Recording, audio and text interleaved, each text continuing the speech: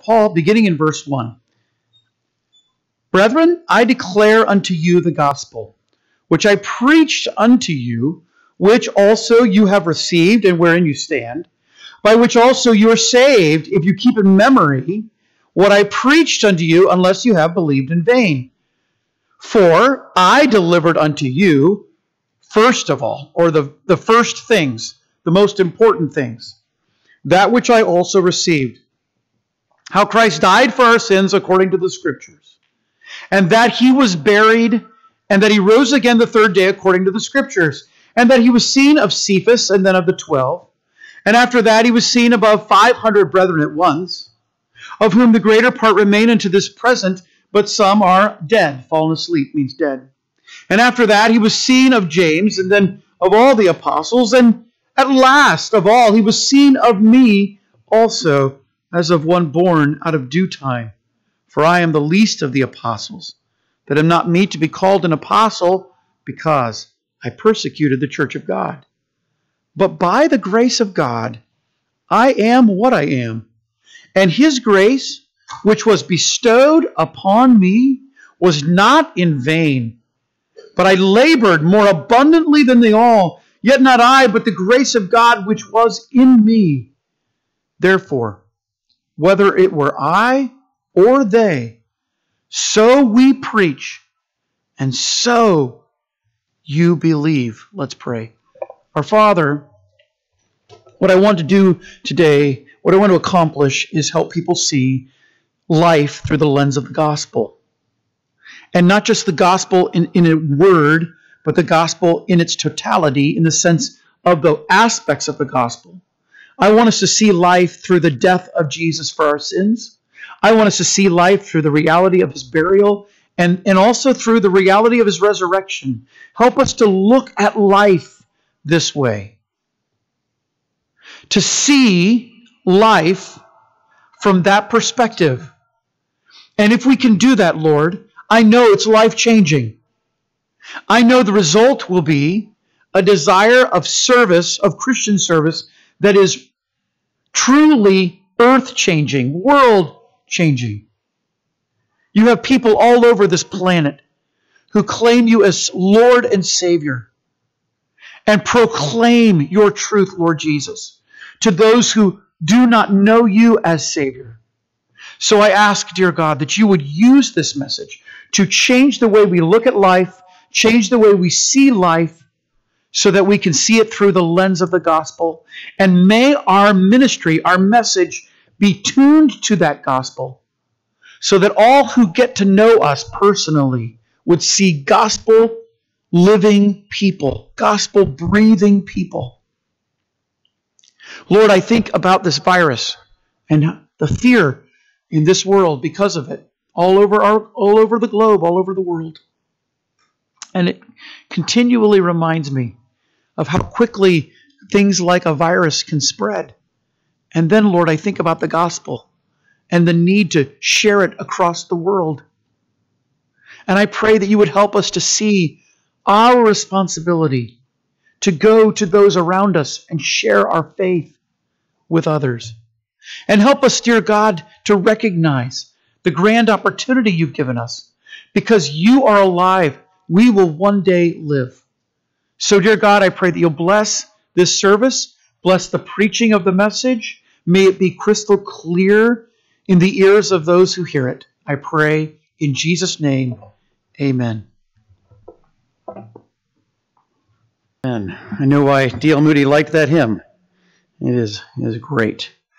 Now we don't have an evening service tonight, and we don't have a children's church this morning. So what that should tell you is I really am not on any clock of any kind. And even the nursery, I'm not worried about. I think my wife's in there, and I can buy her something nice. So, I would just say buckle up. I don't know what time they turn the sermon audio feed off, but we'll see, right? We'll see. I've always had really good vision. I was born that way. I was one of those people. Do you know who those people are? You probably know the kind. They would say things to you like, "You can't see that." and in just kind of an obnoxious sort of way. I mean, I wasn't obnoxious, other people were, but I just the way they will say that to you. You mean that sign that's right there? You can't read that sign? And my eyesight was better than perfect vision. Perfect vision, I guess, is 20/20 vision. I had much better vision. I would read the very bottom of the eye chart, and I would stand back 5 or 10 feet from behind the line. I just had great vision. I didn't have any trouble at all seeing anything until I got diabetes. And then I didn't realize this until I got diabetes, that it affects your vision. And I knew something was wrong, actually, because of my vision, because I started noticing that my left eye couldn't focus as well as my right eye. I couldn't see as well out of my left eye. And in fact, when I was driving along the road, if I had a drink in the cup holder and I pulled it up to my face, I would cross over my right eye, and then everything would go blurry for a second. And then I would pull it back down, and everything was clean and fine. And then I started doing this as I'm driving, This is really neat. Blurry, not blurry, blurry, not blurry, blurry, not blurry. I'm not a scientist, but I don't know how many times you have to test that until you forming a hypothesis. And I was forming one of those, kind of developing some theories as to what might be wrong with me. And I thought, I'm having trouble with my eyesight. My wife figured it out when I started hitting left curbs. You're turning and you don't see as well on my left side, and I just kind of bumped the curb a little bit. And in my defense, I did that before when I had great eyesight, so I don't know that was proof positive that I was having eyesight problems. But my primary doctor, when he discovered that I had diabetes, said, you must go get your eyes checked. And so after a lot of delay and demand, of course, I ignored him the first year maybe, but after that I said, okay, I'll go get my eyes checked. And that was quite an experience. I don't know if you've ever been to an eye doctor. It's really amazing what they do. They've got these really cool glasses that have all these different levers on. Looks like something Benjamin Franklin invented. And you just kind of push all these levers on the side, and then they're putting all these different lenses on your eyes to see where your vision is. And so out of that, the doctor handed me a piece of paper, tried to sell me eyeglasses for hundreds of dollars. Of course, my wife's very savvy to this and had already researched and said, no, you'll be buying your eyeglasses from Zenni Optical. And so what would be hundreds of dollars was like $8, and I bought like 8 pairs of glasses or something, and promptly began losing them, which was good that I did. But after a few weeks, when the boat from China made it, and my glasses were on the boat, it takes time to get here. When it made it from China and I got the glasses, I remember putting them on for the first time. And let me tell you, it is amazing how you can see all of a sudden. My eyesight had been gradually fading. I remember, and this probably was the moment when I realized I need to get glasses, is when I was preaching one Sunday night and I looked down and I looked back up and everybody was blurry.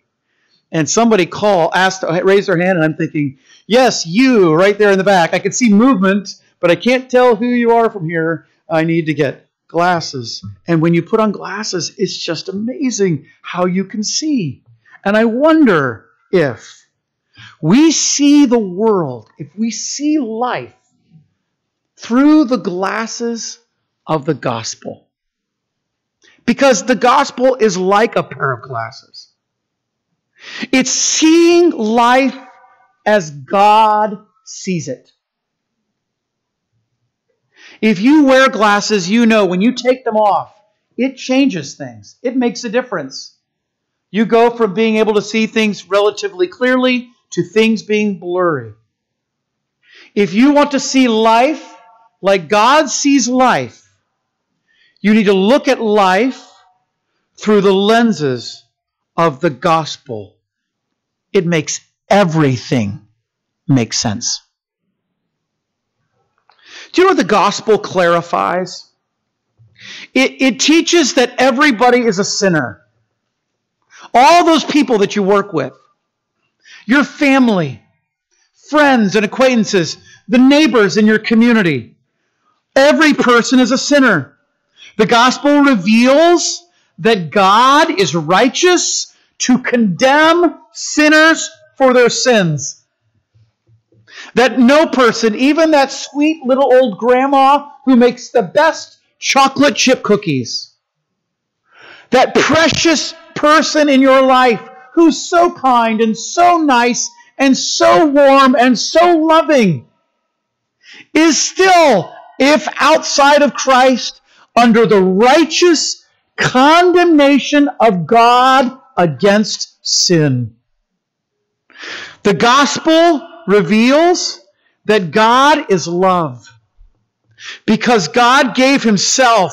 Jesus died on the cross for our sins. In his great love that God has for mankind. And he has enormous love for mankind.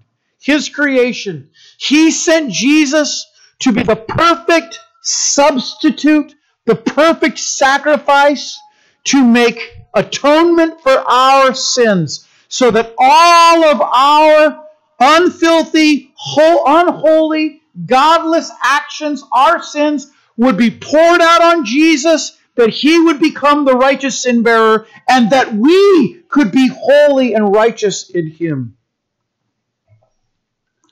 But the gospel also reveals that Jesus did not stay dead.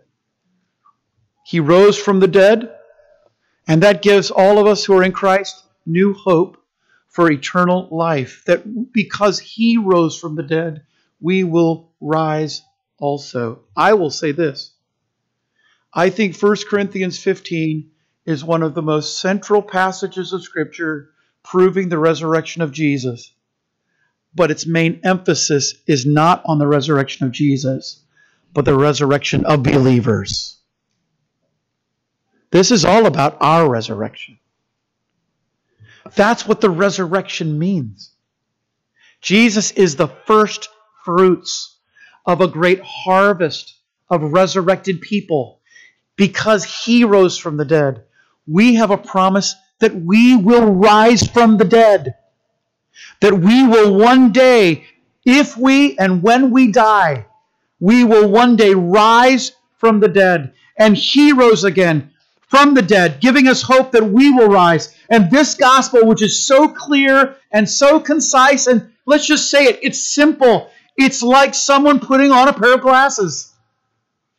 I can look at life from God's perspective for the first time, so that now it clarifies for me how I should love my wife. Because it says, I love my wife like Jesus loved the church and gave himself for it. How I should pursue personal holiness. He has redeemed me, bought me back from the literal slave market of sin. He has purchased me with his own blood and changed me from the kingdom of darkness to his own kingdom of light. It teaches me how I should serve God in my ministry with the same fervor and love that he has for me. The gospel relates to nearly every facet of our lives. My friends, once you put on gospel glasses, you can see clearly how the gospel relates to your marriage, how it relates to your family, how it relates to your children, and children, how it relates you to your parents. Your parents are just as sinful as you are. They fail. They sin.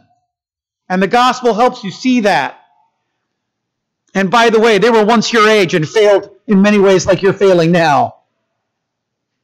The gospel helps you see that.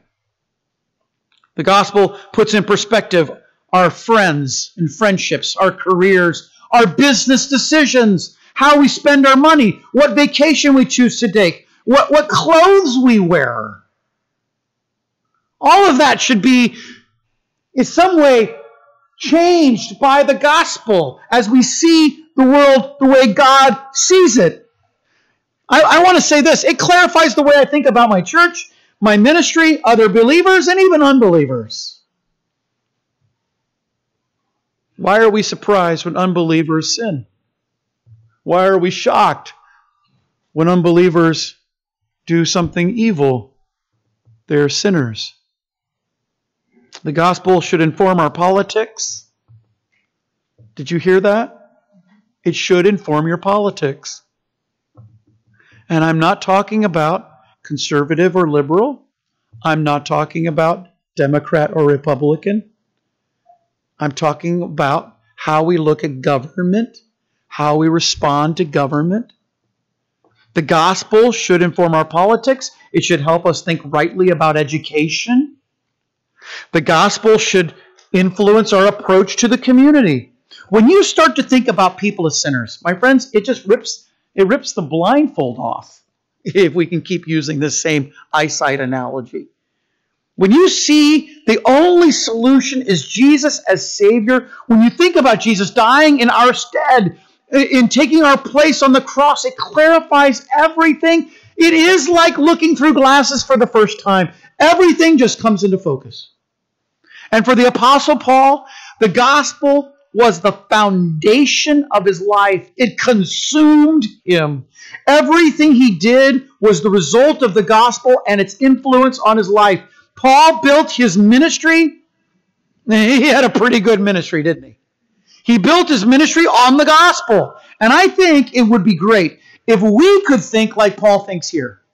If we could actually, cognitively address life the way Paul did, that we have a sure gospel, and that now, because of our faith in that gospel, we have a basis for all that we do. Let me say it this way. When we see the gospel for what it is, and we recognize the gospel message for what it is, it produces in us ministry for Christ. Gospel ministry. Would you consider first with me? We have an unassailable gospel. It's unassailable. The gospel is based upon three important facts. Look at verse 1 again. Moreover, brethren, I declare to you the gospel. Now, moreover is just a word that lets you know we have a new section of Scripture. Paul's not really pulling in information from before.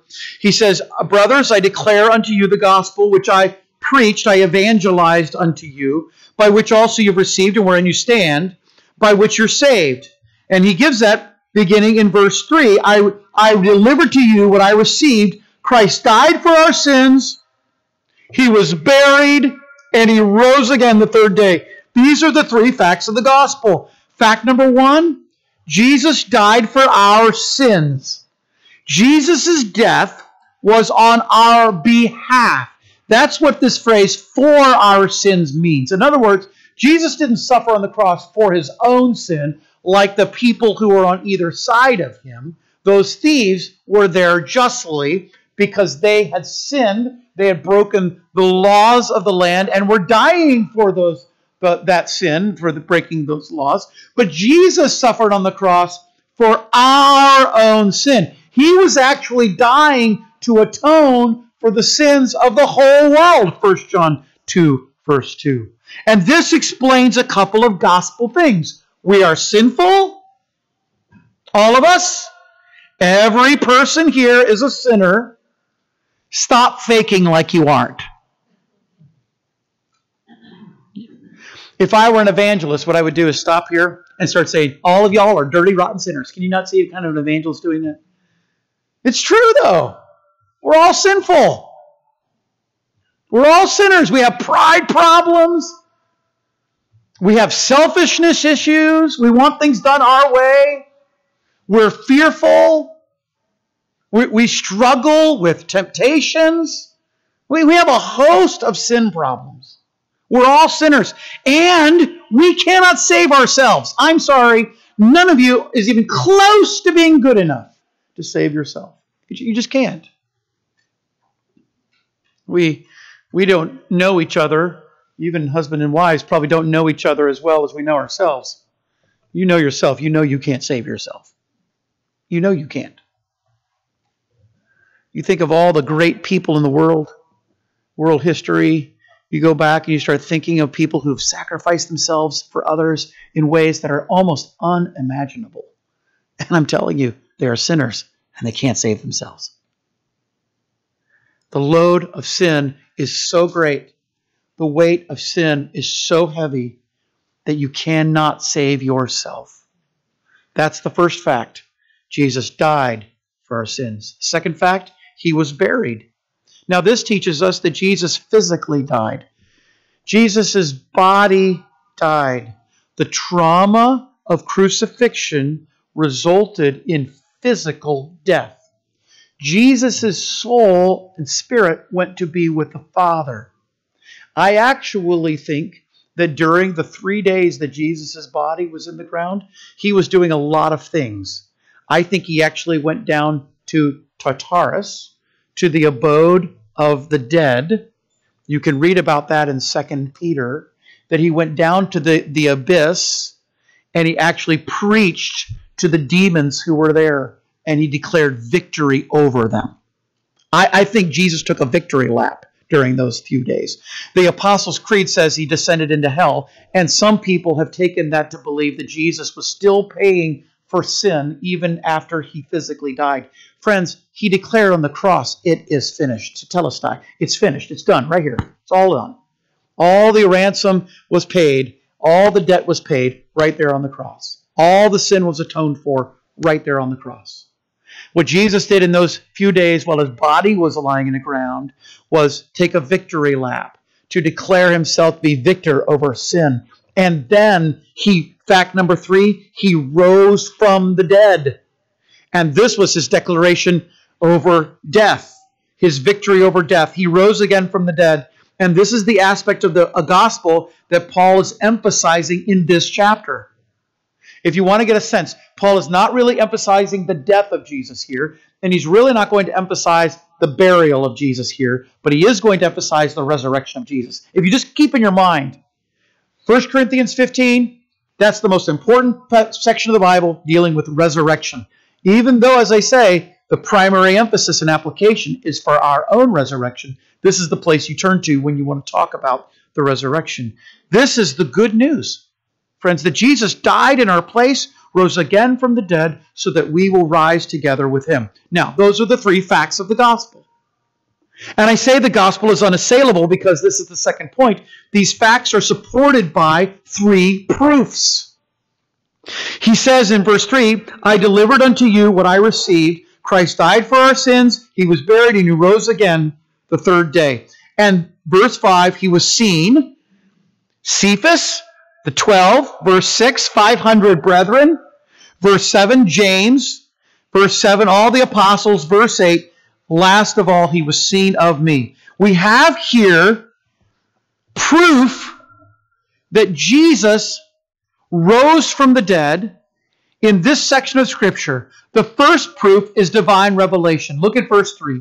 Paul preached what he received. The language may indicate that Paul is referring to church tradition. Some argue that Paul is simply restating what's called the kerygma. It's a Greek term for proclamation. It's the doctrine that the early church preached. They say it's the kerygma. And that word kerygma, meaning proclamation, this is the proclamation of the early church. And I think that some would believe that, but I actually think Paul is saying here that he received this not from men, but from God himself, that it was divine revelation that gave Paul the gospel. In fact, keep your finger here and turn over to Galatians chapter 1, just a couple of pages maybe. Go through 2 Corinthians and you come to Galatians. Go to chapter 1, and I want you to look down at verse 12. He says in verse 11, rather, "I certify to you, brethren, that the gospel which was preached of me is not after man." Do you see that? That couldn't be more plain, could it? The gospel that I preached is not after man. He's using the same language as he's using here in 1 Corinthians 15. Now look at verse 12. "For I neither received it of man, neither was I taught it, but by the revelation of Jesus Christ." Where did Paul get the gospel? From divine revelation. It came directly from God. He was not taught the gospel. He did not receive the gospel from other people. He received the gospel directly from the Lord Jesus. And I'll tell you, the first proof that the gospel is true is that God has revealed it to be true. Divine revelation. There's a second proof here, and it's the Scriptures. You see, the facts state in facts 1 and 3, in verse 3, the fact 1, Jesus died for our sins. Do you see the phrase afterward? What does it say? According to the Scriptures. Fact 3, look at verse 4. Jesus rose from the dead. What does it say? According to the Scriptures. In other words, the Apostle Paul says, I'm not just making this up. God didn't just reveal this to me specially, but the Holy Scriptures that we have in our hands, that they did not always have direct access to in the early church like we do, but that we hold in our hands. These Holy Scriptures actually teach that Jesus died on a cross and that He rose from the dead. In fact, it teaches that directly in the Scriptures in the Old Testament. And that's likely what Paul is referring to. Now, I would argue that it's possible that the Gospel of Luke has already been written by this point, that Paul is referring to Luke as the Scriptures. Of course, Luke was Paul's companion. So it could be that he's referring to a New Testament text. But most scholars believe that Paul is referring to the Old Testament. And where do you find the death and resurrection of Jesus in the Old Testament? Well, you find the death of Jesus in Isaiah 53, that He died for our sins. It's not just even the death of Jesus, but it's the death of Jesus for our sins. In Isaiah 53, all we like sheep have gone astray. We have turned everyone to his own way, and the Lord has laid on Him the iniquity of us all. But you also find in Psalm 16, Messiah does not remain dead. The psalmist there is speaking of himself, and then clearly he flips to speaking of Messiah when he says that God would not leave His soul in hell. He would not leave His body in hell. He would not let His body see corruption. He wouldn't let His body decay, in other words. And this idea of new life and resurrection, the body not decaying, is that idea that Psalm 16 presents of Messiah. So we have the Scriptures as proof that Jesus died for our sins and rose from the dead. But there's a final proof, and it's the one that's the most evident in the text, that Peter saw Jesus alive with his own eyes. That the 12, and of course by this time it was only the 11, right? Because Judas was gone. But the 12 refers to that special group of disciples, that kind of inner circle that Jesus had of disciples who saw Jesus alive. Thomas, John chapter 20 teaches us, actually saw the nail prints in Jesus' hand. And Jesus pulled back His cloak to show His side where the Roman spear had stabbed Him. And He says, be not faithless, but believing. They saw Jesus risen from the dead. He says in verse 6 that 500 brothers, 500 believers, probably here men and women, had seen Jesus risen from the dead. And he said some of them, many of them, are still alive even to this time. Now, why is that important? Because when you write something like this, that somebody who's dead rose from the dead 3 days later, you better be able to back it up. And he says 500 people saw Him at one time, and of those 500, many are still alive. You can ask them, did you see Jesus? Hey, what about you? Did you see Jesus? And you would have a whole cacophony of voices come back and say, yes, we saw Jesus risen from the dead. He was seen of James. This is probably Jesus' half-brother. And then all the apostles, which refer to people who are in apostolic ministry. And then finally, he testifies that he himself had seen Jesus alive after death. This is proof, friends. If historians and legal experts have taken the story of the resurrection of Jesus and have tried to apply historical method and have tried to apply legal theory to this story of the resurrection of Jesus, and both historians have said this fits all the criteria. The resurrection of Jesus fits all the criteria for being historically provable. Legal experts have looked at the resurrection of Jesus story and have said, on the basis of known law at that time and at this time, with all of this testimony, both in divine revelation and scriptural proof and eyewitness testimony, there is more evidence than you would have in most criminal cases to prove a point. I'm just going to tell you something. Jesus is alive. He's not dead. And because of that, I can say, without question, our faith is on an unassailable gospel. People have tried through the centuries to prove the gospel to be wrong, but they can't because it's based on 3 provable facts. Jesus died, was buried, and rose again from the dead. And it's supported by 3 indisputable proofs of divine revelation in the Scriptures and eyewitness testimony. And if you hear that, then the question is, well, so what? If that's true, then so what? And of course it means salvation from sin. I think anybody who's a Christian knows that part of it. If you don't know Christ, you need to come to know Christ because this is absolutely true. Jesus died for your sins, was buried, and He rose again from the dead. And you need to trust in Him alone for salvation. But for all the rest of us who know Him as Savior, the question is, so what? What does this mean for us beyond our salvation? And I think if we agree that we have an unassailable gospel, then I think we can also agree that faith in the gospel produces more than just salvation from sin, but it's foundational for ministry. It's the basis of our ministry life. I'll say it this way, number 2. Faith in the gospel produces gospel-based ministry.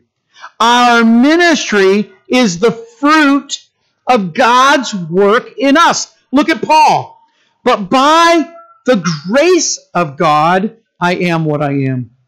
And His grace was bestowed upon me, not in vain, not emptily, not with any no value, but I labored more abundantly than everyone. But it wasn't even me. It was the grace of God which was with me. You see, Paul looks at his ministerial labor and work for Christ as coming out of the gospel. And he says, because of what God gave to me in the gospel by His grace, I now labor abundantly. And I love the words labor abundantly because it's the kind of labor so few people recognize today. Most of us don't ever really labor abundantly. You work yourself to exhaustion mentally sometimes, maybe there are times where you exhaust yourself physically. I know packing and moving can do that. Sometimes your jobs will require you to stay up late at night, work long hours. But even then, usually in white-collar jobs, it's more mental labor than physical labor. When Paul says, I labored abundantly, he says, labor here means to work to exhaustion, and abundantly means to an extreme amount. And it wasn't just something that Paul did once. It was something he was doing all the time. You go through the life of Paul, and what you find is a person who says, I'm dying because of my gospel ministry. And I think if you read all the things he did, you would agree, yeah, you probably are. If you read about the kind of life Paul had, you would say, it's ludicrous, Paul, what you're doing. You're killing yourself. You're bringing yourself to a point of death. And that's why I say most of us probably can't say that we've labored to that extent, that abundantly. I can tell you that there were times when I was in the military that I probably got to a place where I was laboring abundantly, but it wasn't prolonged.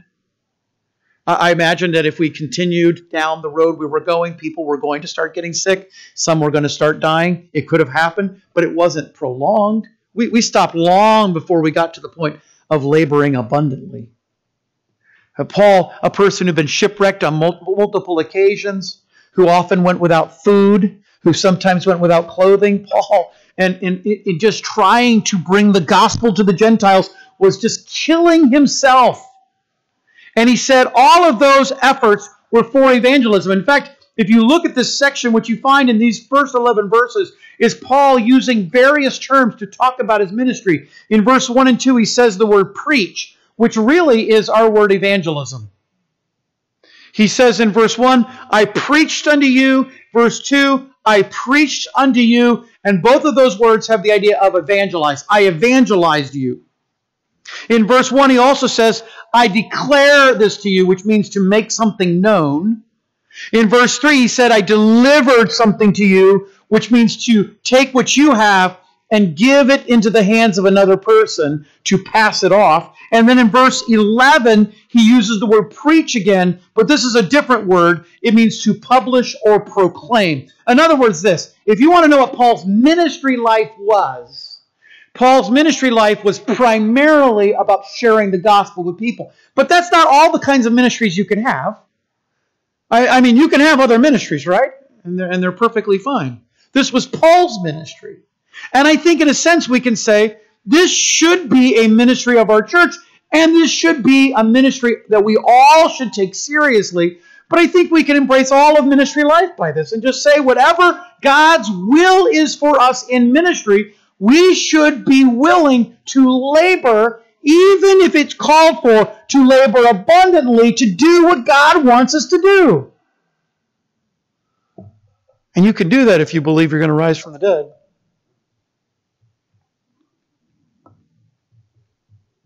I mean, what's death if it isn't permanent? What good is that? What's death if it's only temporary? That's why Paul's going to say later, death has no sting. The grave has no power over us.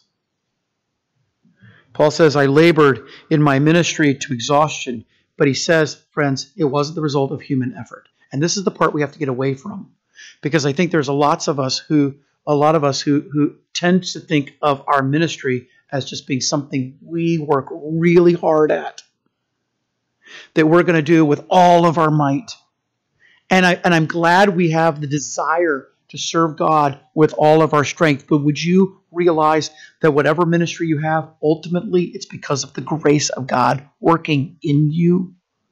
Grace here probably refers to a couple of things. It's a reference to God's gift of salvation. Paul could not have ministered for Christ if he had not first been saved. But I think it's also a reference to God's continuing work through the ministry and the divine empowering of the Holy Spirit.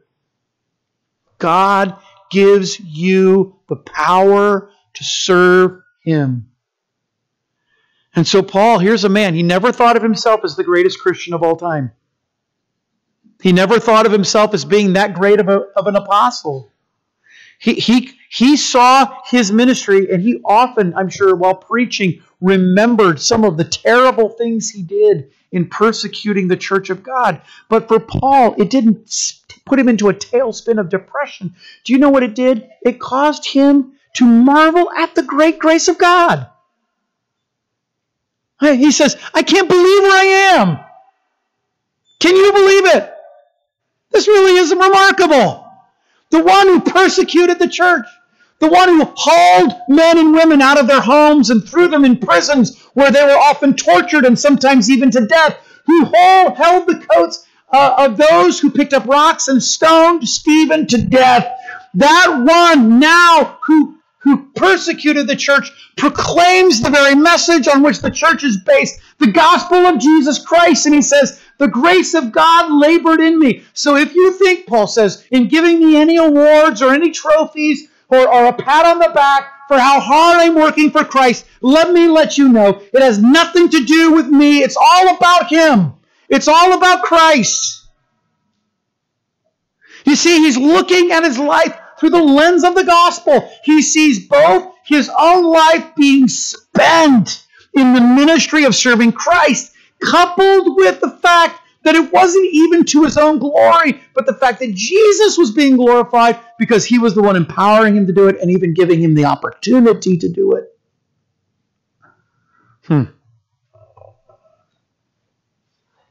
Paul just marvels. He just says, wow. God works through me. I don't know if you've ever come to a realization of that in your own life. God works through you. I sometimes have people come back to me and say, Pastor, there was this sermon you preached and you said this phrase, and I'm looking at them and I'm trying to put on the look of, oh yes, I remember that, when really I'm going, I have no idea what you're talking about. I've forgotten. You're up here preaching. I probably preach thousands of minutes a year. I say hundreds of thousands of words a year from a pulpit trying to expound the words of God. But God's Holy Spirit takes one little phrase and he burrows that phrase down into your heart. He just drills it all the way down into your heart. And God uses that phrase. And you come back, Pastor, you said this one time. And I wrote it down. And I put it in my Bible, or I put it on my refrigerator. And it's been a blessing to me. And I'm just thinking, praise the Lord. I don't know what you're talking about. I've forgotten. Most of the time, I've forgotten. And I'm just going to tell you, it isn't because of me. It's just God's grace. It's God's grace to you. It's God's grace through me, in working through me. But it's His grace. It's His gospel. And all of the glory should go to Him. Because you see, friends, when you realize that we have an unassailable gospel and it should produce in us a desire to minister for Christ, then we can say, God works through us to bring others to have the same faith. Or even you could, by extension, say, if we look at all of ministry, God just works through us. And that's what Paul is saying. Whether it were I or they, whether it's me or whether it's one of the other disciples, or whether it's one of the 500 brethren, or Peter or James or John, whether it's any of these people, whether it's Jude, whether it's Luke, whether it's Epaphroditus, it doesn't matter who it is. It doesn't matter who started the church. It doesn't matter who's pastoring it now, whether it's Timothy or Titus. It's really immaterial. It's still all about God. It's gospel ministry working through us. God works through us. The process here is really simple. God, Paul, others. And it's still the same way. It's God, me, others. And it's God, you, others. And it could be on your street corner. It could be at a family function. It could be in a prison, right? It could be anywhere. It's God, me, others. It's God, you, others. God works in your life, and you take what God's working in your life and the grace that He's giving to you, and then you take it and give it to others. He says in verse 1, I received the gospel. And in verse 1, I preached the gospel. And then in verse 11, the Corinthians believed the gospel. It's God, you, others. And it's always been that way. And so it doesn't stop at you. It's not you others, you others, you others. That's how a lot of preachers have built kingdoms for themselves. They give the impression that somehow they themselves came up with all of this information, or they package it in a certain way to make you think that they've come up with all of this themselves. And so then people just go, oh, isn't he just so great? Or isn't she just so wonderful? And I'm going to tell you, it doesn't matter, because it's not them, it's God. It's God. You know something I learned during my PhD studies? Sometimes commentators are wrong. Sometimes the scholars are wrong. In fact, it's really fun to read people who've been alive and are now dead, and they've written over a long period of time to see where they changed their mind. And you read their first book and you go, man, that makes sense. Wow, these guys are smart. And then you read their next book and go, wait a minute. He's contradicting what he said back here. And then you read the third book and they go, I'm really sorry. When I was younger, I had it all wrong. And then they rewrite it and you go, oh, how didn't I see that? And, now that you're this far along in this guy's life and you're reading all this, you realize that he had it wrong. And sometimes he had it right and he went to something wrong. You look at these people that seem so brilliant and you realize it really isn't them. If there's any good that comes, it's God. God did it. Not us, and not a man. You see some people who labor and labor and labor, and they serve, and they become great servants of Christ. And people just go, isn't she a great servant? Isn't he a great servant? And in the reality, the answer is yes, God is using them, but it's God the one who's using them. So I can say unequivocally that the gospel ministry is really God's work. And the preacher is of no consequence. Paul says maybe it's me, maybe it's them. It doesn't really matter. We preached, you believed. It was God and me and you. But the ultimate source is God. And the point is that the Christians believe the gospel message because it came from God. They received the gospel. And in verse 1, the way he says received is that it was a one-time act. It was a decisive act. And they were taking their stand on the gospel, which gives them the idea that there is saving faith once and for all, that salvation once begun doesn't need to be repeated. And they believe the gospel, verses 2 and verse 11, which is our word for faith. The Corinthians put their faith in the gospel. Paul worked. because God gave him the power to work. He gave him opportunity by grace, and he gave him the empowering to work by grace. And then God worked through Paul to bring people to faith. And God works through you in all sorts of ways to bring some to faith, to encourage the faith of others, to encourage those who are downtrodden or discouraged or who are in sin to come back to a life of walking with the Lord. God uses you in your ministry, but it's God who is doing it, because that's what the gospel means. If you didn't save yourself, then you're not the one doing your ministry yourself. It's God who does it. So can I encourage you, in conclusion, put on the glasses of the gospel. Just put them on. You can't see right without them. Do you believe that Jesus died for your sins, that he was buried, and that he rose again from the dead? I should say this. Have you received it by faith yourself? Are you standing upon it, as he says there, by which you stand? Do you believe it? Do you put faith in it? Are you trusting in Jesus alone for your salvation? Is it you plus God, or is it just God? Is it the gospel alone, or is it maybe I'll work really hard too, and maybe between the two of us we'll get this thing worked out? Or do you say, nope, it's just the gospel? And then I ask you, friend, what is your ministry? What is your ministry? Wherever you are right now, what is it? And you may have multiple ministries. You that have children in your home, you've got a ministry to them right now, built in, baked in ministry. And you have ministry here at church. And I should say, if you're looking at it that way, then how are you being influenced in the gospel so that you can influence the lives of others? How is God changing you so that you can help change others? For Paul labored in preaching the gospel so that the Corinthians would believe. Now, that may not be your thing, and I get that. God works in all of us in different ways, but how is God using you right now? How is he using you right now? And what part of your life is the gospel affecting? And how are you changing because of it? In early May 1820, a little girl lost her eyesight because of malpractice of an ignorant local doctor. Undeterred, the girl grew up with great exuberance. She was known as being an exuberant child. She was cheerful. In fact, she was so cheerful, everybody in her life just assumed she was a Christian, even though she wasn't. But she was just the most cheerful little blind girl you'd ever meet. Now, she also determined to get an education. And you know, if you've studied any kind of history, what life was like for women in the early 19th century. They didn't often get educated. But here she was. I guess they realized she wasn't going to be able to do most domestic tasks because of her blindness. So she got an education, unlike many around her. And even though she grew up in this devout Christian family, she was not a Christian. And even though she was cheerful and many took her sweet spirit as an indication of salvation, she did not have any inner peace at all that she knew Christ as Savior. And it wasn't until she was 31 years old that she finally came to accept the gospel for herself, for salvation.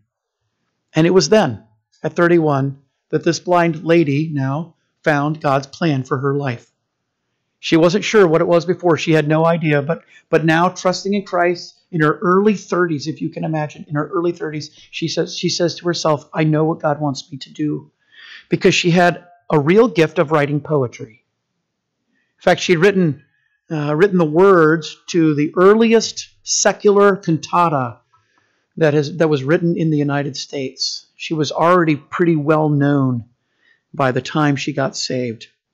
But after she got saved, she said, God's plan for me is to write hymn texts for the church to sing. And so she started writing things like To God Be the Glory and Blessed Assurance and Redeemed How I Love to Proclaim It. And I am thine, O Lord, I have heard thy voice. Or He hideth my soul in the cleft of the rock. All the way my Savior leads me. What have I to ask beside?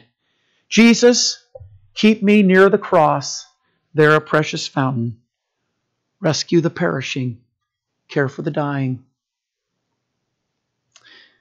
You see, no one knows for sure, but it's believed that Fanny Crosby wrote between 5,500 and 9,000 hymns during her lifetime. 9,000. Some hymnals were so filled with her songs that the publishers would use pseudonyms because they didn't want anybody to know that the hymnals people were singing from were almost entirely written by one person. She became so well known at the end of the 19th century that there were 3 names. If you lived in the 19th century in America, you would know 3 names. The first was Abraham Lincoln. The second was an evangelist preacher from New York named Charles Finney. And the third was Fanny Crosby. The gospel message produced in her a gospel ministry. What is it producing in you? Let's pray. Our Father, we give you all the thanks now for your grace that we don't deserve. We give you all the praise for the gospel. Help us now, Lord, to turn our thoughts to the gospel, to put on the glasses of the gospel and see life through your perspective as you see it. Before I finish praying, maybe there's someone here who say, Pastor, I don't know Christ. I'm not saved. I don't know Christ. I want to pray for you. Is there anybody? Just slip your hand up. Just say, Pastor, it's me. I am not trusting the gospel right now, and I admit it. Pray for me. Anybody at all? Don't wait, friend. If that's you, don't wait. Trust in him today. Put your faith in him today. Anybody at all? Pastor, pray for me. Pray for me. Now, maybe you're here or you're listening to this online, and I'm going to ask you this question. Is the gospel doing something in you? Is it producing something in you? You know, the world right now is really afraid of this virus. Don't we have an opportunity to show them what a person looks like who's trusting in Jesus? I don't mean we don't take precautions. I don't mean we don't listen to experts and take guidance from our governmental leaders. But I'm saying, but can't we have a spirit that says, I'm trusting in God? I think we can. All of us. Isn't it important that we as believers do that to other people? Show them what faith-filled people look like. And if this gets worse and much worse, can we not show them what faith-filled people will look like? Maybe you're here this morning and you're not really looking at life through the lens of the gospel. I'd love to pray for you. Are you here to say, Pastor, pray for me? As you were preaching, God's Spirit was speaking to me about something specific in my heart. And I'm just asking you to pray for me. Would you just slip up your hand? I'd love to pray for you. Anybody? Yes, brother. Who else? Pastor, pray for me. What ministry are you doing? Do you have one? What is it? If you don't, I'm not going to ask you to raise your hand right now, but if you don't have one, if you're not serving God because of the gospel, then you need to make a big change right now in your life. Lord, thank you for this passage of Scripture. Help us to live it out. Give us strength this week to be gospel-filled people, gospel-changed people, that our community will see that about us. Protect our church family, Lord, from this illness that's going around, and give us safety. I pray, Lord, that you would help our community leaders and our government to make wise choices, not politically expedient choices, but wise choices. And then, Lord, help us all to just trust you. And, Lord, may people be saved out of this. Wouldn't that be a great testimony? That's our desire. We pray all of this in Jesus' name. Amen. Good day. God bless you.